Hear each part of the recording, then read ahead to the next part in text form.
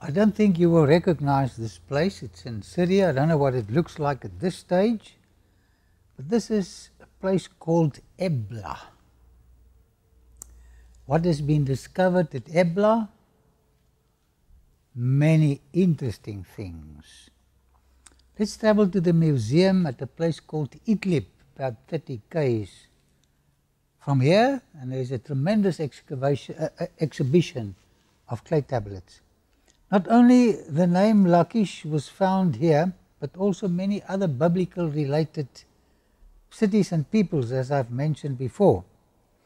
Now, what else does the Bible tell us about Lachish? Why was the destruction of this city saved for posterity?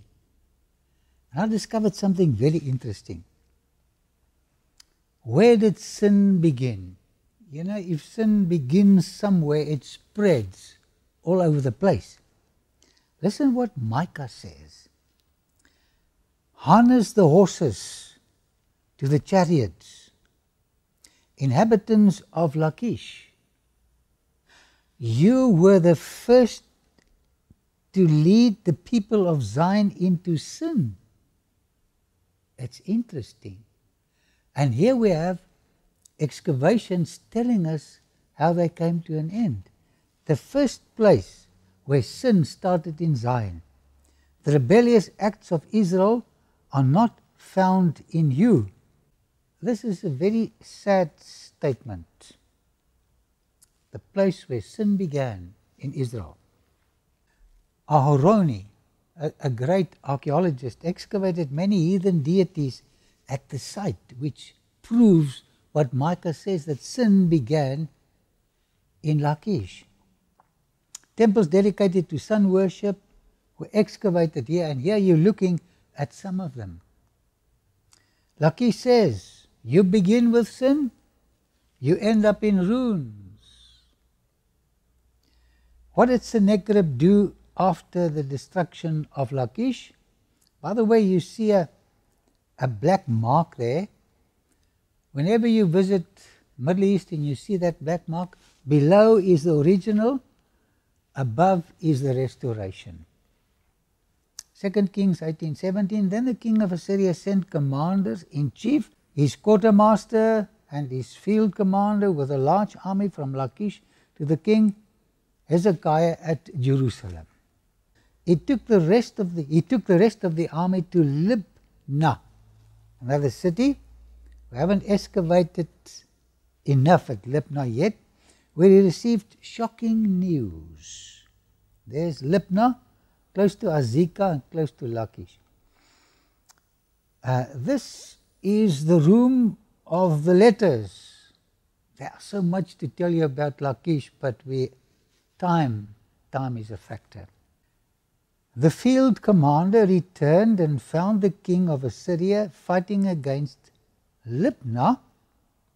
He had heard that the king left Lachish. So he destroyed the city, and now he was fighting at Libnah. At Libnah, he had to decide. He got news from the king of Syria, from Egypt, and he wanted to destroy Jerusalem. Shall he be able to fight on two fronts? I think his army was about 500,000 soldiers. What message did he send to Hezekiah, Jerusalem? He wanted this man to capitulate, so he didn't have to fight them, just took them in exile. Verse 9, now Sennacherib heard that King Tirhakah of Sudan, we hear about Sudan lately, was coming to fight him. Sennacherib sent messengers to Hezekiah saying, tell King Hezekiah of Judah, Don't let the God whom you trust deceive you by saying that Jerusalem will not be put under the control of the king of Syria. I'm going to destroy you, my friend. You might as well give over. Surrender. Now, some of these stones at the Damascus gate, they used the old stones to build this. Suleiman the Magnificent witnessed what happened here. And I wish they could speak to us, telling us about the history of the city. Verse 11, you heard what the kings of Assyria did to all the countries, how they totally destroyed them. Will you be rescued? Famous battlefield of the 5 stones. Have you heard about the battle of the 5 stones? Sennacherib stationed his forces nearby the valley of Elah, where David and Goliath also had a fight. I wonder, when he came here, did he hear about David and David's God? Here we have one of the most dramatic stories of divine intervention in the Bible. It also has an eschatological component. Sennacherib prays in front of divine symbols and his gods. It didn't help. It didn't conquer Jerusalem. It records his achievements and expansion of his royal capital, Nineveh. But he had one big failure, the only failure in his life. He wanted to destroy Jerusalem and God's people, and he failed. If you live close to God, the Sennacherib, the devil, will not destroy you.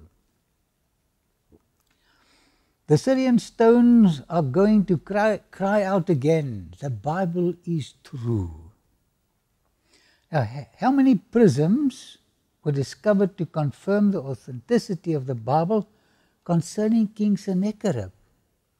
And in my research, I came up across something fantastic.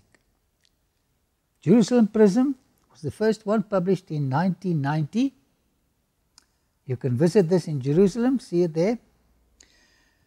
This one in the Oriental Institute in Chicago was donated by Breasted. So here you've got a second one recording the story of Sennacherib and Jerusalem outside the Bible. Are 2 evidences enough to convince us of the biblical account that Sennacherib's failed attempts to destroy Jerusalem? You know, the word forgiveness in the Bible is repeated. And we find the same thing in archaeology. Great stories are repeated. And I discovered a third one in the British Museum. Is God trying to tell us something about his protecting love? This is what I glean from archaeology. God's protecting love. The caption reads, this terracotta foundation record lists the campaigns of Sennacherib from his ascension in 705 and includes a description of Hezekiah, king of Judah, in 701. So here we find the name of Hezekiah in the annals of Sennacherib. So the Bible, my friend, is true. As one of the first major Assyrian documents found about 1830, it played an important part in the decipherment of cuneiform script. Where was this discovery made? Let's continue reading. I found it at Nineveh. It was discovered among the ruins of ancient Nineveh by Taylor in 1830. Of all Assyrian documents that have come down to us, not one is in better preservation than this one. God wants us to have another look at the story of how he protected Jerusalem, because the end time Jerusalem, God's people, will also be protected when the world and the devil will try to destroy you, my faithful believer in God, let's get a message from what happened here. I read it again, and I thought, of all Assyrian documents, not one is better preserved than this one, telling how God protected his people. Why does God remind us 3 times of his power to save in archaeology? He wants you to believe that he can save you. Will God again preserve his end-time followers against the end-time enemy? Typology says yes. Hezekiah took the threat of total annihilation to the Lord in prayer. Best thing he could do. 2 Kings 19:19. Now, Lord our God, rescue us from Assyria's control, so that all the kingdoms on earth will know that you alone are the Lord. At the end time, we're going to pray the same prayer. After Hezekiah got up from his knees, he began digging a 533-meter long tunnel. I've been through this tunnel many times. It's quite an experience. Why must our prayers be followed by action? Prayers are not designed for lazy people. There's something we can do as well. One team began digging at the fountain of Gihon, where Solomon was crowned king, just outside the city wall, the Hinnom Valley and the Kidron Valley, in that area.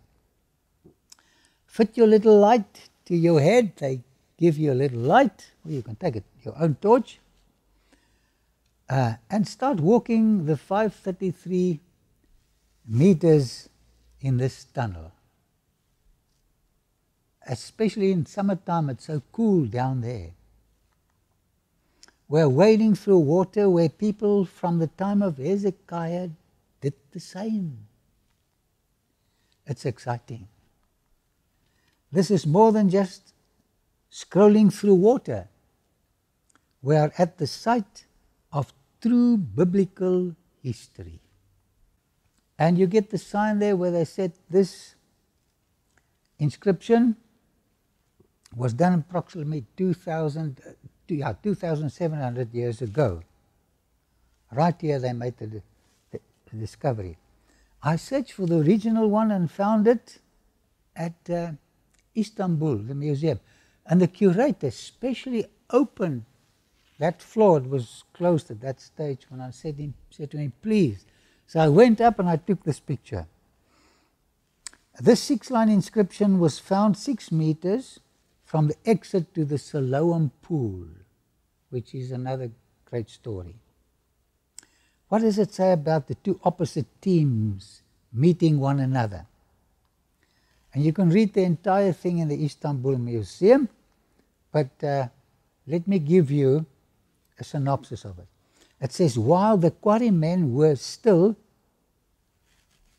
chopping axes, each man toward his fellow, and while there were still 3 cubits to be cut through, there was heard the voice of a man calling to his fellow, for there was an overlap in the rock on the right hand and on the left.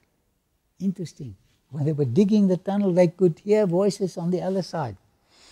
And when the tunnel was driven through, the quarrymen hewed the rock, each man toward his fellow, axe against axe, cup, cup, cup, cup.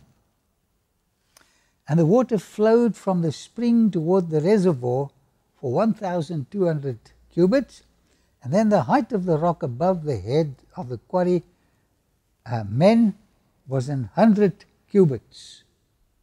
Interesting piece of info. The team from Gihon met the team of Siloam in the middle. So they started there, as you can see on the map, Gihon, and there's Siloam. So in the middle of this tunnel, they met. This was a miracle. to go like this and meet one another at the end. This is tremendous. The reason for digging the tunnel?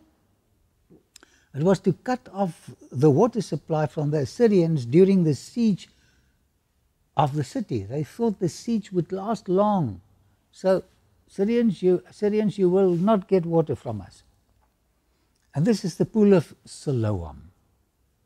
The tunnel ends at the pool of Siloam. They're doing tremendous excavations here, and you can go back to the time of Christ and see how it looked like.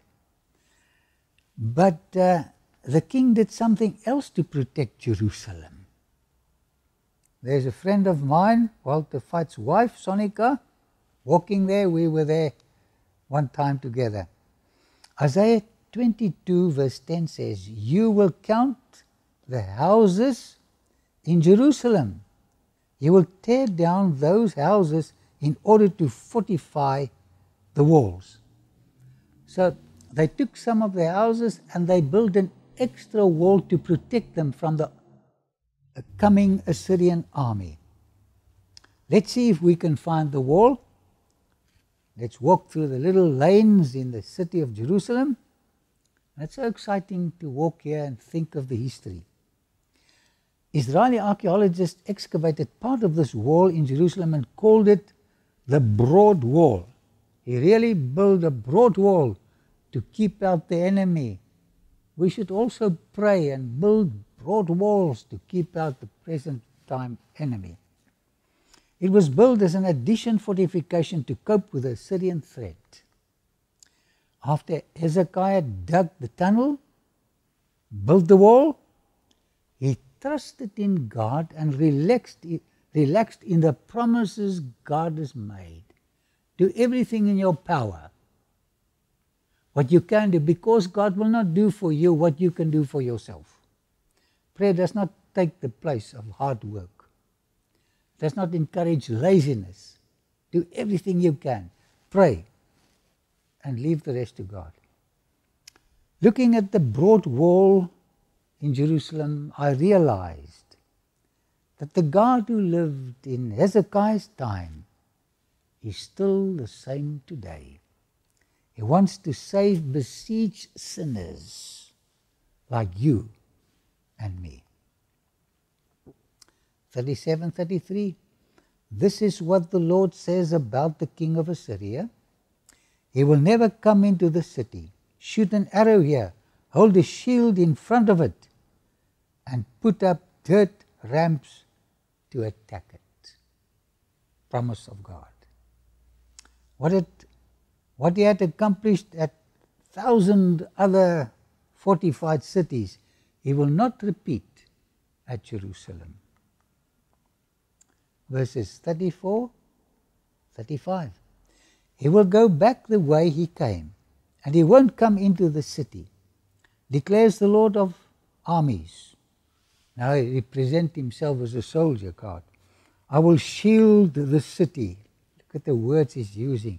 To rescue it for my sake, and for the sake of my servant David. So how many troops did he send from heaven to defend the city? It happened because he challenged God's ability to deliver Jerusalem and its people from his mighty victorious army. You see, this man challenged God. You cannot challenge God. Our best protection lies in a relationship with him. 5 minutes Bible reading, 2 minutes of prayer. See what happens. The times I visited Nineveh, my thoughts went out to Sennacherib's humiliation. 185,000 soldiers were killed. His army got a dent. Isaiah 37:36. The Lord's angel went out and killed 185 soldiers in the Syrian camp. When the Judeans got up early in the morning, they saw all the corpses. This is going to happen at the end of the 1,000 years. It will be repeated. At the conquest of Lachish, Sennacherib's ego was elevated to the seventh heaven. But at Jerusalem he was humiliated to the dust. His defeat sent a shockwave throughout the ancient world. Herodotus thought it was a mice plague that killed 185,000 Assyrian soldiers. No, Herodotus, it was just one angel. Another shock was awaiting the king. 37. Then King Sennacherib of Assyria left. He went home to Nineveh and stayed there for many ages. It was only the Bible that recorded this information that I'm going to share with you now. And then the archaeological spade surprised us again. What happened here in 1990, just the other day? Archaeologists came here and they said to Saddam Hussein, well, there's great stuff here. Esarhaddon's palace is down here and his arsenal. But Islam says you cannot excavate on what they call a holy site. So how did Hussein react to the prohibition? He ignored it. And the families were relocated, 400 of them.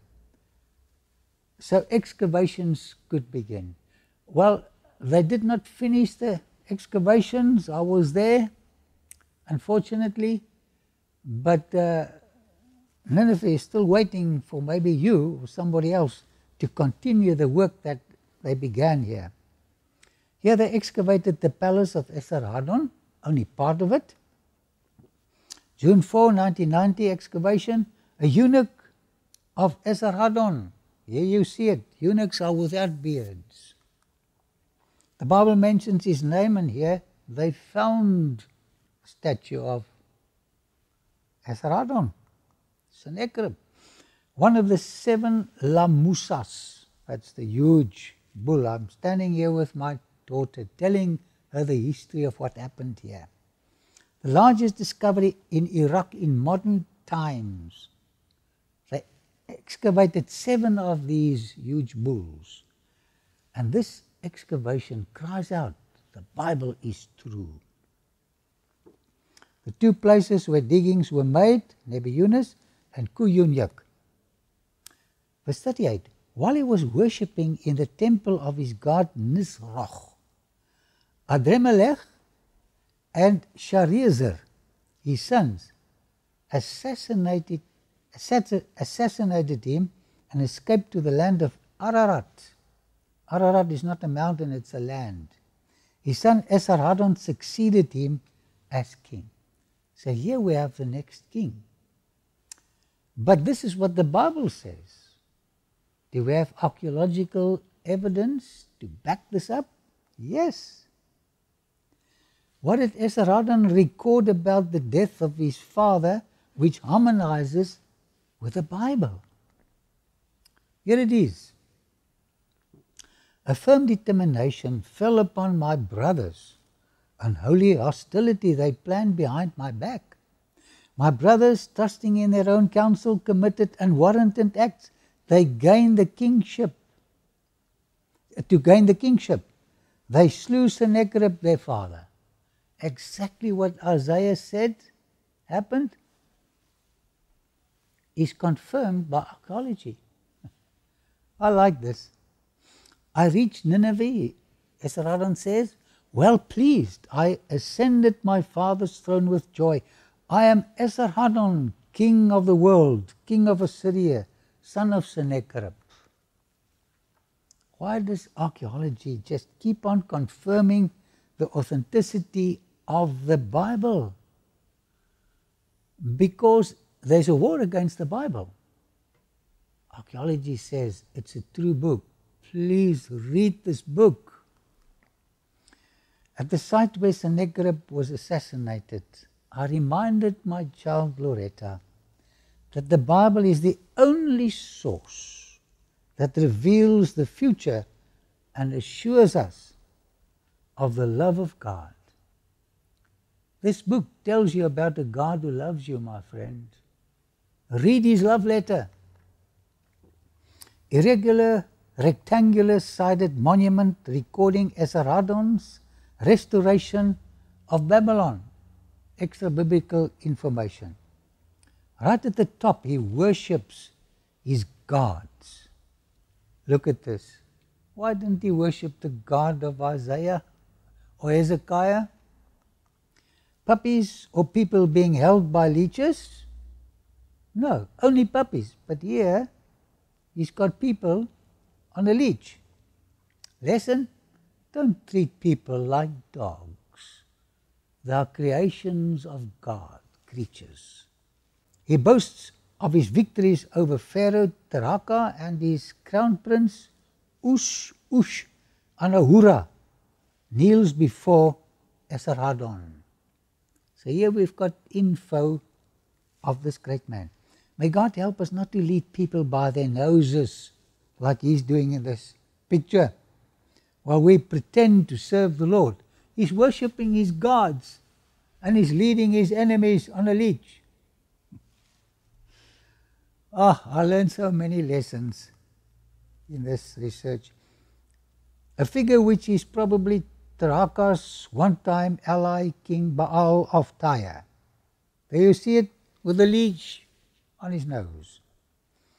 Esarhaddon walks in front while his mother, Queen Nakia, follows. Hey man, this is a great man. Is this position correct? Should mom walk in front and I at the back? And ladies first and men second? What is in her hand? Why carry a mirror in a religious procession? I'm asking many questions. I don't know the answer. Who else in the Bible refers to a mirror? The book of James. He says we must look in the 10 Commandments. That's a mirror that will show you how dirty you are. Please make use of that mirror and go to Christ for cleansing. Align with the names of Esarhaddon and his father. Any mention of the kings of Judah? I discovered something in my research which excited me. It says, the majesty of my sovereignty overwhelmed Hezekiah. So they also referred to Hezekiah. So we've got his name outside the Bible. That is the Esarhaddon prism inscription. I was excited when I saw Hezekiah's name here. The Bible is true. There was a Hezekiah. And now we look at the Esarhaddon prism inscription. It says, I gathered together kings of Syria and the kings from across the sea. Baal, the king of Tyre, and then for the first time, the name Manasseh, the king of Judah, was discovered outside the Bible. So there was a wicked king called Manasseh. By the way, he converted the end of his life of disobedience. It's never too old to convert and accept God. On this ascension document, he names Ashurbanipal as his successor. So before he died, he said, my son Ashurbanipal will be the next king.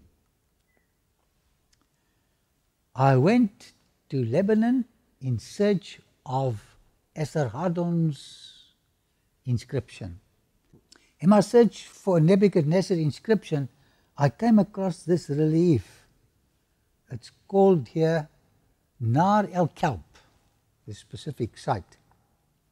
And there's the Esarhaddon inscription. It mentions Esarhaddon's capture of Memphis in Egypt, the capital of Lower Egypt. Thebes is the other capital. I entered Memphis, his royal residence, amidst general jubilation and rejoicing. Ancient Near Eastern text 293. And this is Nebuchadnezzar's inscription. I was so excited when I got here. What the Bible says of his invasion of Israel, Judah, the Levant, are confirmed in this inscription. Does the Bible mention the destruction of Memphis? Yes. Jeremiah 46:19, pack your bags, inhabitants of Egypt, because you will be taken away as captives. Memphis will become a dreary wasteland, a pile of rubble where no one lives. This is what Esarhaddon says. The Bible says, yes, that's right. So the two sources confirm one another. This is Memphis. Ezekiel says, 30 verse 13, this is what the Almighty Lord says. I will destroy the statues and put an end to the idols in Memphis. A prince will never rise again in Egypt. I will spread fear throughout Egypt. I was there. There's nothing left of Memphis. All that is left of the once mighty city is a display of a few excavations, very few. What an amazing fulfillment of Bible prophecy. And this invasion was done by the Assyrian kings, and they mention exactly what the Bible mentions about this invasion. Esarhaddon mentions Manasseh. I was so happy when I discovered this. Did he learn of the forgiving God of Israel and Adad-nirari III? I'm just wondering. Shame. He died here at Haran on his way to Egypt. Did someone tell him of the story of Abram and his father Terah, who died here? You know, God wanted these heathen kings to learn more about him as the good God. Who ascended the throne after his death? Well, he said in his will, it should be Ashurbanipal. And this happened. He left a large legacy of mural reliefs.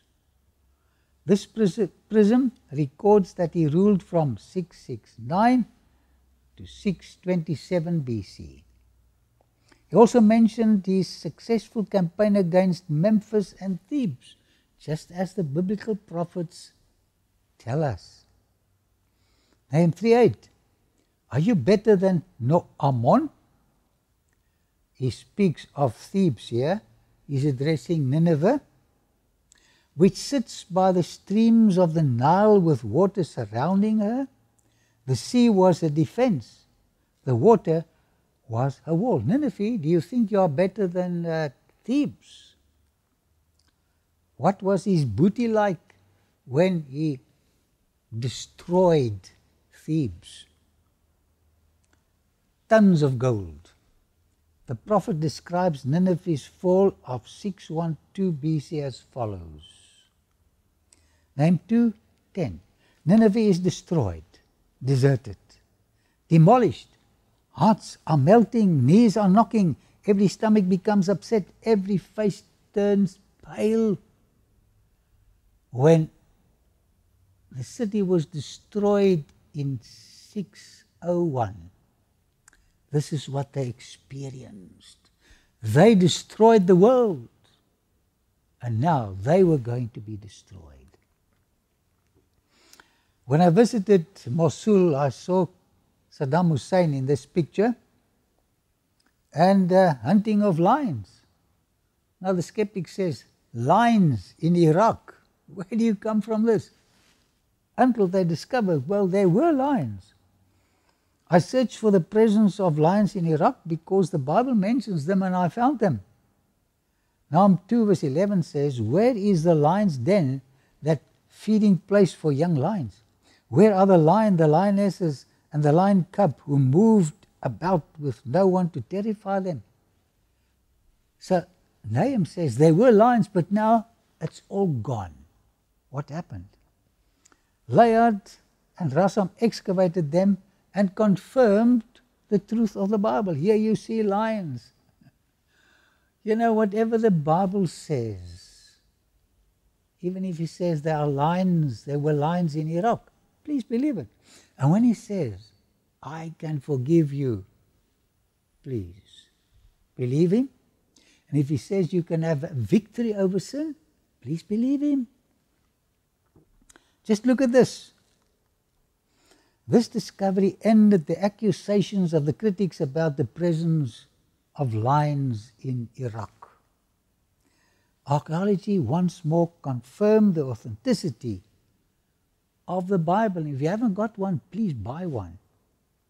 Listen to what the prophet saw in vision. Name 3, 2 and 3. The sound of the whip, destruction of Nineveh. The sound of rattling wheels from Nebuchadnezzar, Nabopolassar, and Sennacherib from Ecbatana. Horses gallop, chariots bounce along. Horses charge, swords flash, spears glitter. Many are killed, dead bodies pile up. There is no end to the corpses. People trip over the corpses. So the prophet saw exactly what was going to happen in 601 to Nineveh. You know, you can carry on for a while, but eventually sin will catch up with you. What you sow, you will reap. This is what happened to Nineveh. 2007 years ago, the prophet saw what we are looking at. Armies of Nebuchadnezzar approaching Nineveh. Does archaeology help you in appreciating the Bible just a little more? I hope so. This is what I was trying to tell you in these 8 lectures. Any good news for victims of cruelty? Within the near future, they will be free and safe forever. Are you longing for a country without failed relationships? Maybe your marriage went on the rocks. Maybe a good friend of yours, something happened. But are you looking for a country where relationships will never fail? A country where you will not use a handkerchief to wipe a tear. The chemists are doing good business, selling tablets, painkillers. Can you imagine a place without pain? Forever. You've been to funerals and I've been to a few. There will not be funerals in the hereafter. Eternal life awaits us. Revelation 21 verse 4. And maybe you can help me here. And God shall wipe away all, it starts with a T, tears, from their eyes. And there shall be no more death. Death of relationships as well. Neither sorrow nor, crying. Neither shall there be any more pain, physical or mental pain. For the former things are passed away. Heaven at last. Father in heaven, we've learned about you as a wonderful God, one who wants to give us eternal life. And if the enemy wants to lure us away, please help us to stay on the way of obedience. And may we meet soon in a better land. In Jesus' name, amen.